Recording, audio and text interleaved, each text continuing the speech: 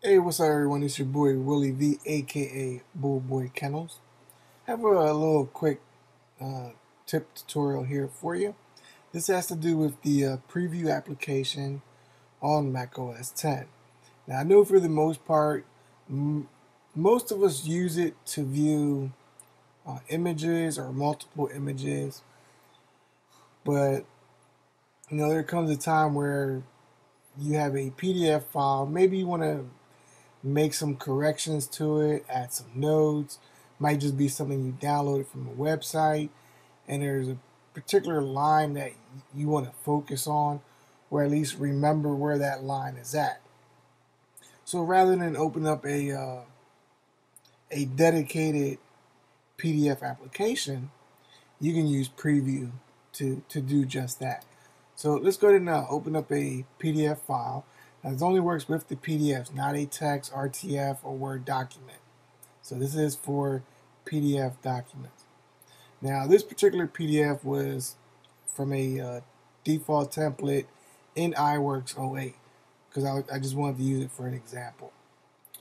We would click on the sidebar button here, and now you see on the bottom we have a little drop down arrow. Now we can click on annotations, and this way we can see any annotations that's in the bar. So what we'll do is click on Tools, Annotate. Now we want to add a note. Why do we want to add a note? Well, very simple.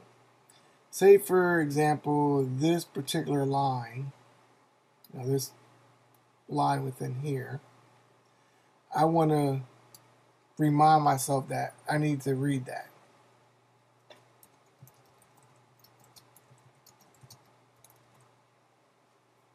Alright, so now we have a note.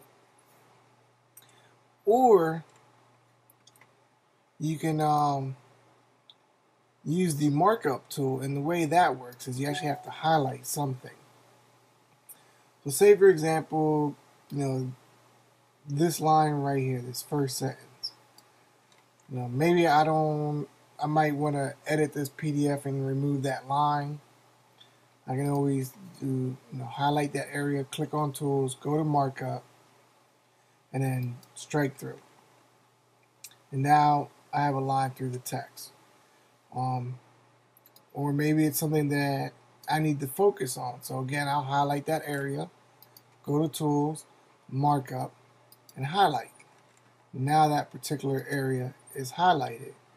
So if I need to go back to that particular PDF, and I know there's a specific sentence, title, or whatever it may be that I want to go right to without having to say, exactly where was it? Well, by highlighting it, you can do just that. If you want to highlight it and give yourself a note, again, Tools, Annotate, Add Note, click right where you want it. Again, we can go ahead and add a note.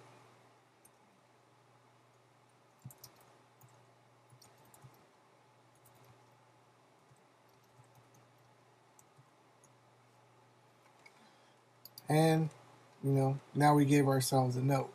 So on the right hand side column, you'll see what has how many things have a strike through, what's highlighted, what are notes. If you want to switch out of that and go to your thumbnail view, you can do just that. You can go ahead and close out that sidebar. And if you don't want to see the notes anymore, but you want to keep them on your page, just click on the X. You'll go back to a full page. Or if you want to see a particular note, what that note was, just go ahead and click on it. The note will come up, and so forth and so forth.